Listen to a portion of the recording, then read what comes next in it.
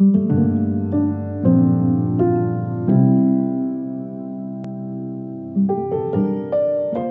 the 1990s, the RA schools made a conscious decision to modernise and contemporise.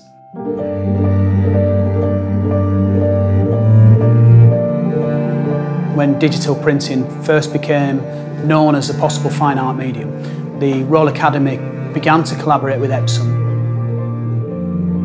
Originally that started off on a small scale, and then we built the Epson Suite, which provides technology and machinery to facilitate the printing of large format digital works. The students use the Epson technologies in many different ways. For some, it will be creating a film. For others, it will be as high-end photography. And just when we think we know all the given forms, they redefine that by doing something unexpected with it.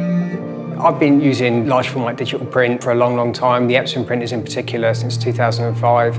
The new P20000 that we have here is very, very fast. The quality, the sharpness, the clarity. In the past, I felt you had to sort of be a certain distance away from the artwork, and you can get closer and closer and closer to the artwork now, and the detail holds up, which is amazing. It gives you creative freedom in the sense what you're seeing on screen is what you're going to get from the printer pretty much. I mean, there's always a deviation, but it's far closer than previous generations. My work is predominantly based in printmaking. I make prints, mostly digital prints, based in photography. I started actually using Epson printers 14 years ago, and I continued in Royal Academy basically throughout this time. I make large pieces, but they're very intense pieces. They're full of detail. My attempt is to draw the attention to every single element of that complex, chaotic structure. The new printer P20000 has been a great addition to the Epson Suite here in the Royal Academy. The printing itself takes about 1/3 of the time that it used to take.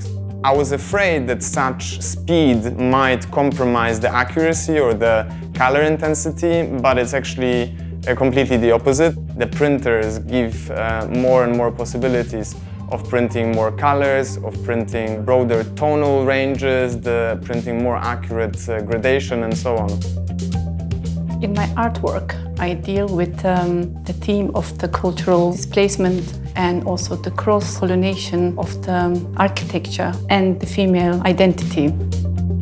When I make my work, I look at the light that exists in the space. The light actually dictates my work. The printer that I use, it must bring my rich colors, yet also the black plainness. I want to have a black that has also the depth in it. So through the black, I want to see other black. My print must look very clean, and that's just why I find the Epson printers works really well. One of the things which I think is particularly important is the way the schools interact with the rest of the academy. And I envisage the schools as being a bit like the Royal Academy's Research and Development Department. We're engaging with the world now and where the world is going. The founding academicians wanted to create a space where they could meet each other and sell their work, but very importantly, they also wanted to create a school where they could pass knowledge onto the next generation. Epson set us up on our journey to look at the possibilities of new technologies, to align ourselves with the modern world and effectively help change or bolster the whole philosophy of the new art school. Our students can take the best of our tradition and also can have the space to experiment and work with the technology of the future. And that's something that I think makes us very special.